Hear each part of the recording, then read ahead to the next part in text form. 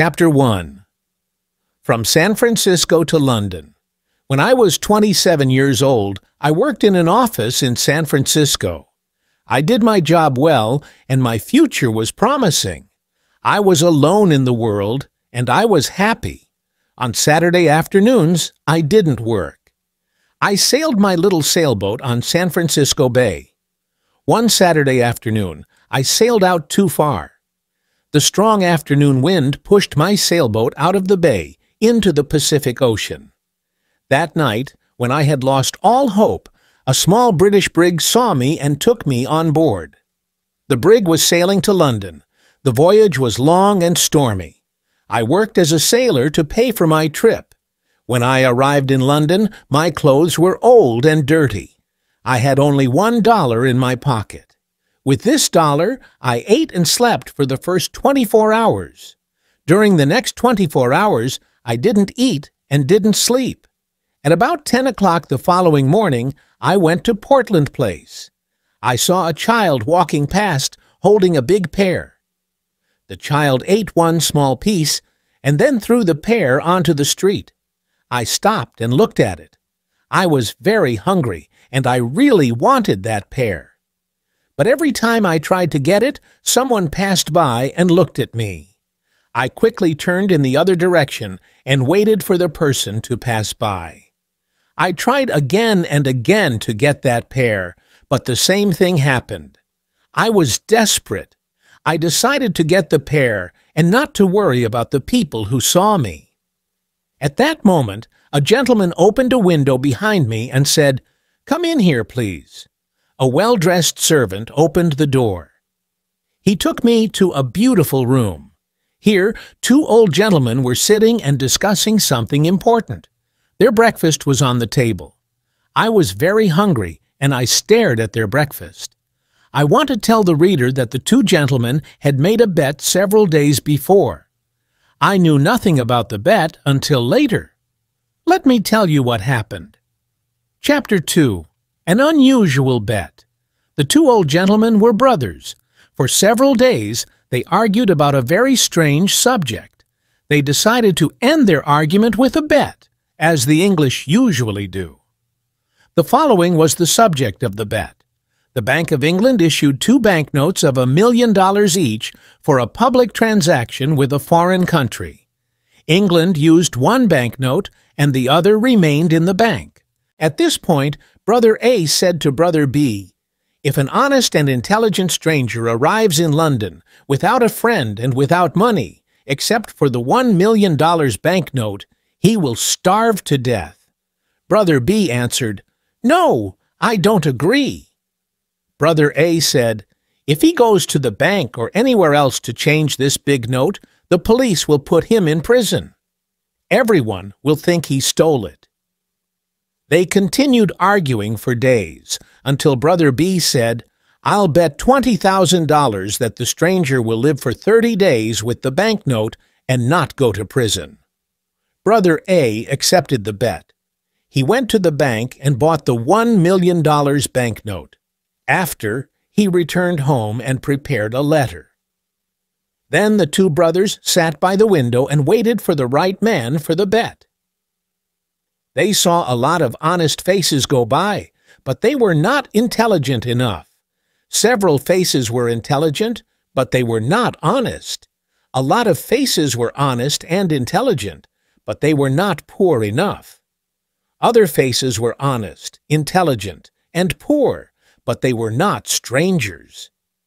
When they saw me from the window, they thought I was the right man. They asked me questions, and soon they knew my story.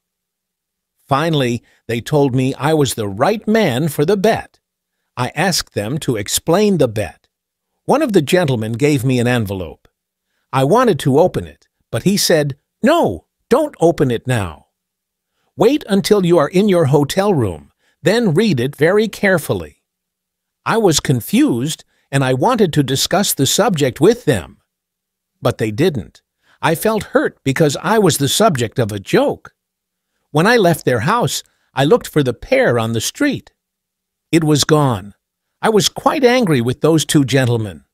Far from their house, I opened the envelope. I saw that there was money inside. I didn't stop to read their letter. I ran to the nearest eating place. I ate and ate and ate.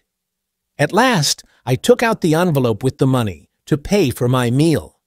I looked at the banknote and almost fainted. It was a banknote worth $5 million. I was speechless. I stared at the banknote. The two gentlemen had made a big mistake. They probably wanted to give me a $1 banknote. I saw the owner of the eating place staring at the banknote too. We were both surprised. I did not know what to do or say.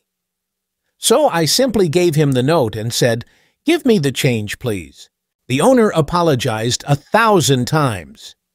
"I'm very sorry, but I can't change this banknote, sir. I don't have any other money. Please change this note." The owner then said, "You can pay for this food whenever you want, sir." I understand that you are a very rich gentleman. You like playing jokes on people by dressing like a poor man. You can come here and eat all you want, whenever you want. You can pay me when you want. Chapter 3. The Letter. When I arrived, the same servant opened the door. I asked for the two gentlemen. "They're gone," the servant said. "Gone? Gone where?" "Oh, on a journey." "But where did they go?" "To the continent, I think." The continent? There was no signature, no address, no date on the letter. How strange! I didn't know what to think. I went to a park, sat down, and thought about what to do. After an hour, I reached the decision that followed. The two old gentlemen are playing a game that I don't understand. They are betting on me. If I go to the Bank of England to return the banknote, the bank will ask me lots of questions. If I tell the truth, no one will believe me. They will put me in an asylum. If I tell a lie, the police will put me in prison. I can't even give it to anyone because no honest person will want it. I can do only one thing. I must keep the bill for a whole month, and I must not lose it. If I help the old man to win his bet, he will give me the job I want. The idea of an important job with a big salary made me happy. With this exciting idea in mind, I began walking down the streets of London. Chapter 4. At the Tailor's. Every time I passed in front of a tailor, I wanted to enter and buy some new clothes. But I had no money to pay for them. The $1 million banknote in my pocket was useless. I passed in front of the same tailor's 6 times. At last, I entered. I quietly asked if they had an old, unattractive suit that no one wanted to buy. The man I spoke to nodded his head, but he didn't speak. Then another man looked at me and nodded his head. I went to him and he said, "One moment, please." After some time, he took me to a back room. He looked at several ugly suits that no one wanted. He chose the worst for me. I really wanted a suit, so I said nothing. It was time to pay. "Can you wait a few days for the money? I haven't got any small change with me." The man said, "Oh, you haven't? Well, I thought gentlemen like you carried large change." "My friend," I replied, "you can't judge a stranger by the clothes he wears.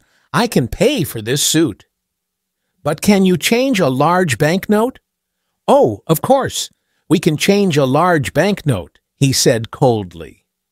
I gave him the banknote. He received it with a smile, a big smile that covered his face. When he read the banknote, his smile disappeared. The owner of the shop came over and asked me, "What's the trouble?" "There isn't any trouble. I'm waiting for my change." Come, give him his change, Todd. Quickly." Todd answered, "It's easy to say, but look at the banknote." The owner looked at the banknote.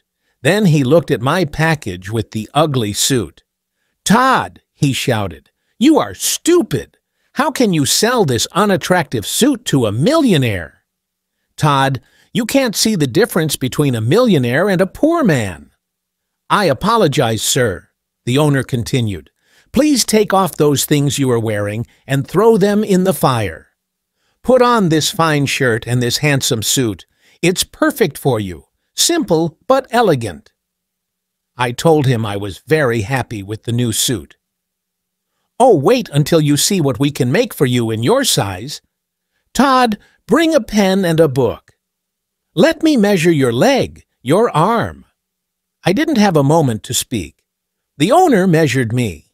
Then he ordered his tailors to make me morning suits, evening suits, shirts, coats, and other things. "But my dear sir," I said, "I can order all these things only if you change my banknote, or if you can wait a while before I pay you." "Wait a while. I'll wait forever. That's the word. Todd, send these things to the gentleman's address." "Let the less important customers wait. What's your address, sir?" "I'm changing my home. I'll come back and give you my new address," I replied. "Quite right, sir. Quite right. Let me show you to the door, sir. Good day, sir. Good day." Chapter 5. The Poor Millionaire. The impossible happened. I bought everything I wanted without money. I showed my banknote and asked for change, but every time the same thing happened. No one was able to change it. I bought all that I needed and all the luxuries that I wanted. I stayed at an expensive hotel in Hanover Square. I always had dinner at the hotel. But I preferred having breakfast at Harris's Simple Eating Place.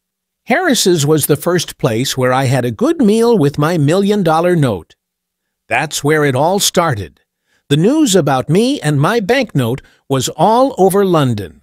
Harris's Eating Place became famous because I had breakfast there. Harris was happy with all his new customers. I lived like a rich, important man. I had money to spend. I lived in a dream. But often I said to myself, "Remember, this dream will end when the two men return to London.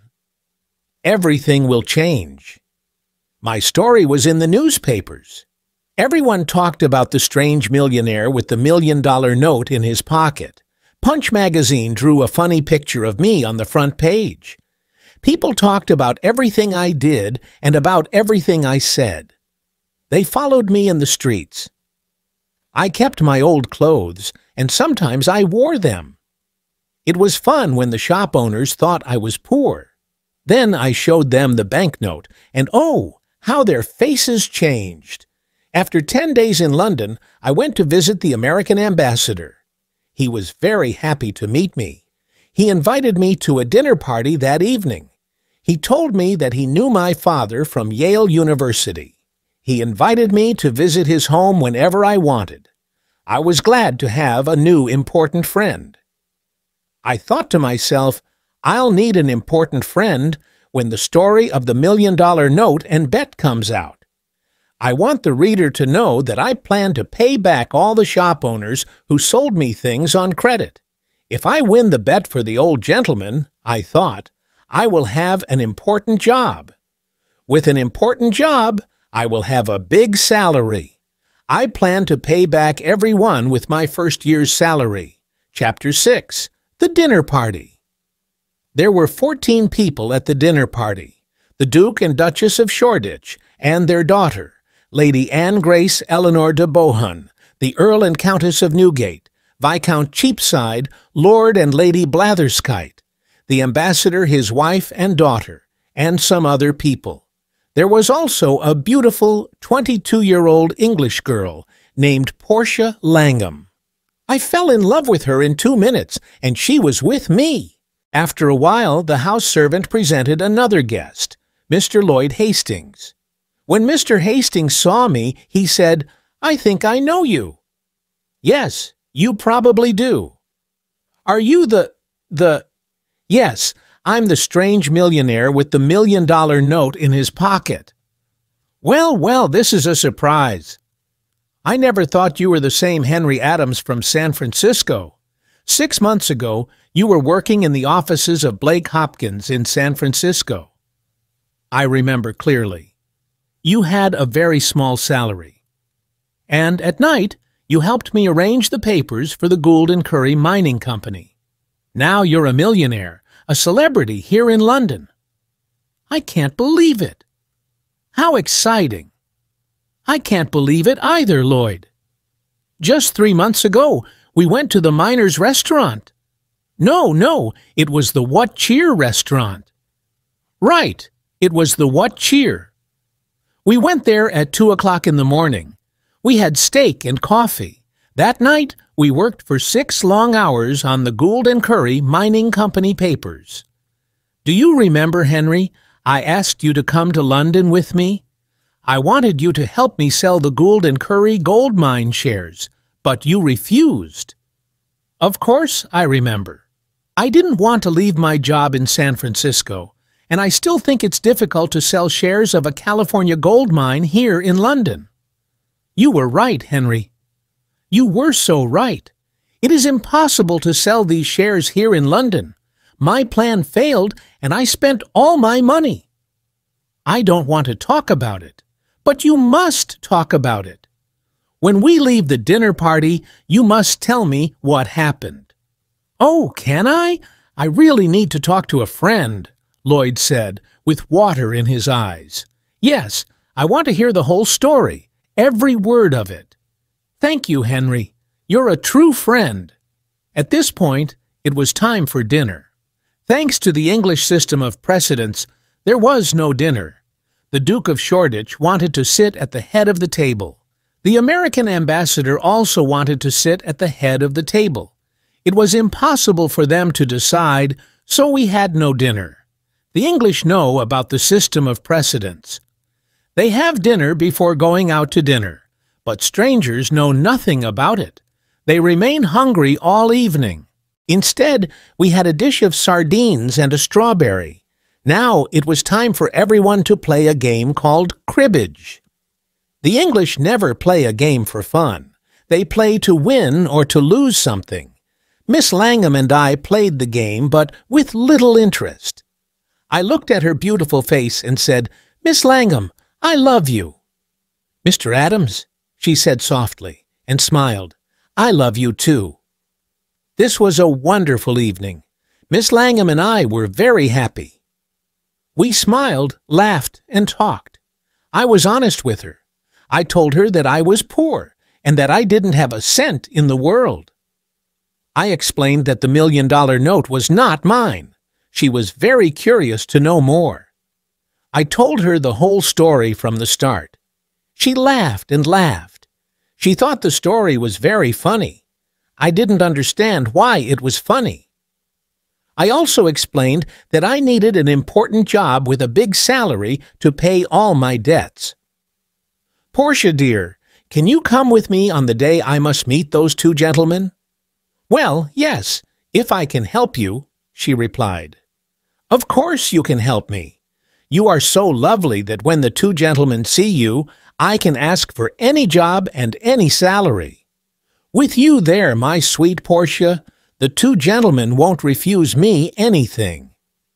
Chapter 7. A $1,000,000 Idea. At the end of the dinner party, I returned to the hotel with Hastings. He talked about his problems, but I didn't listen to him. I was thinking about Portia the whole time. When we arrived at the hotel, Hastings said, "Let me just stand here and look at this marvelous hotel.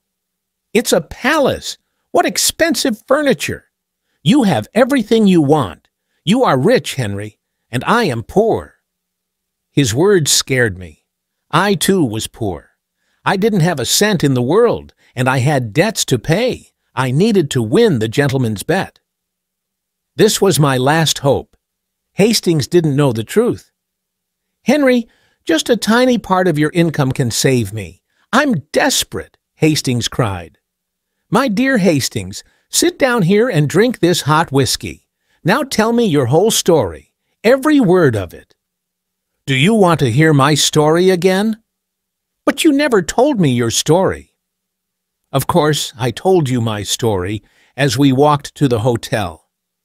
Don't you remember? I didn't hear one word of it. "Henry, are you ill? Is something wrong with you?" What did you drink at the dinner party? Oh, Hastings, I'm in love. I can only think about my sweet Portia. This is why I didn't hear your story before. Hastings got up from his chair, shook my hand, and laughed. I'm very happy for you, Henry, very happy, he said, smiling. I'll tell you the whole story again. So he sat down and patiently started to tell me his story. To make a long story short, the owners of the Gould and Curry gold mine sent Lloyd to England to sell the shares of the mine for $1 million. Any money he received over $1 million was his to keep. Hastings's dream was to sell the shares for more than $1 million and become rich. He had only 1 month to sell the shares. He had done everything to sell them, but nobody wanted to buy them. Then he jumped up and cried, Henry, you can help me. Will you do it? Tell me how. Give me $1 million and I'll sell you all the shares. You will be the new owner of the gold mine. Don't refuse. I did not know what to say. I wanted to tell Hastings the truth, but then an intelligent idea came to me. I thought about it for a moment and then calmly said, I will save you, Lloyd. Then I am already saved. How can I thank you? Let me finish, Lloyd. I will save you, but not in that way. I have a better way. I know everything about that mine. I know its great value. You will sell the shares by using my name. You can send anyone to me, since people in London know me. I will guarantee the gold mine. In a week or two, you will sell the shares for $3 million by using my name, and we'll share the money you earn, half to you and half to me. Lloyd was very happy and excited. He danced around the room and laughed. I can use your name. Your name. Think of it. The rich Londoners will run to buy these shares. I'm saved, and I'll never forget you, Henry. Chapter 8. Back to Portland Place. The next day, all of London talked about the shares of the California gold mine. I stayed in my hotel and said to everyone who came to me, Yes, I know Mr. Hastings. He's a very honest man, and I know the gold mine because I lived in the California gold country. It is a mine of great value. People were now interested in buying the shares. I spent every evening with Portia at the American ambassador's house. I didn't tell her about the shares and the mine. It was a surprise. We talked about our love and our future together. Finally, the end of the month arrived. Lots of rich Londoners bought the shares of the mine. I had $1 million of my own in the London and County Bank, and Lloyd did too. It was time to meet with the two old gentlemen. I dressed in my best clothes, and I went to get Portia. Before going to Portland Place, Portia and I talked about the job and the salary. Portia, you are so beautiful. When the two gentlemen meet you, they will give me any job and any salary I ask for. Henry, please remember that if we ask for too much, we will get nothing. Then what will happen to us? Don't be afraid, Portia. When we arrived, the same servant opened the door. There were the two old gentlemen having tea. They were surprised to see Portia.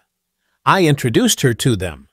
Then I said, Gentlemen, I am ready to report to you. We are pleased to hear this, said one gentleman.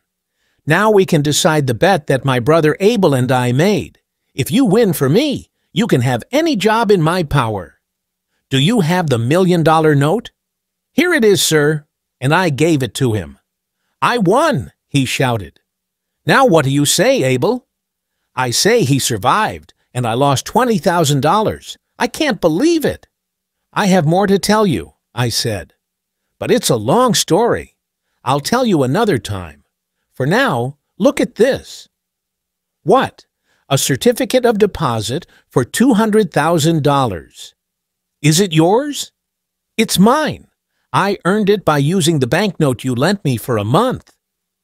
This is astonishing. I can't believe it. Portia looked at me with surprise and said, Henry, is that really your money? You didn't tell me the truth. No, I didn't, but I know you'll forgive me. Don't be so sure. You told me a lie, Henry. Dearest Portia, it was only for fun. Come, let's go now. But wait, my gentleman said. I want to give you the job and the salary you choose. Thank you with all my heart, but I don't want the job. Henry, you didn't thank the good gentleman in the right way. Can I do it for you? Portia said. Of course you can, my dear. Portia walked to my gentleman, sat on his lap, and kissed him on the mouth. Then the two old gentlemen shouted and laughed. I was amazed. What was happening? Papa, said Portia, Henry doesn't want your job. I feel very hurt. Darling, is that your father? I asked. Yes, he's my stepfather, a dear man. Now, do you understand why I laughed when you told me your story? My dearest sir, I said, I want to take back what I said. There is a job that I want. Tell me. I want the job of son-in-law. Well, but you were never a son-in-law before. Do you know how to do this job? Try me, please. Try me for 30 or 40 years, and if... Oh, all right, take her. Were Portia and I happy? There aren't enough words in the dictionary to describe our happiness. When the Londoners heard the whole story of my adventures with the banknote, they talked of nothing else. Portia's father took the banknote back to the Bank of England and cashed it. Then he gave us the cancelled banknote as a wedding present. We put it in a picture frame and hung it on the wall in our new home. And so I always say, yes, it's $1 million banknote, but it only bought one thing in its life, the most valuable thing in the world, Portia.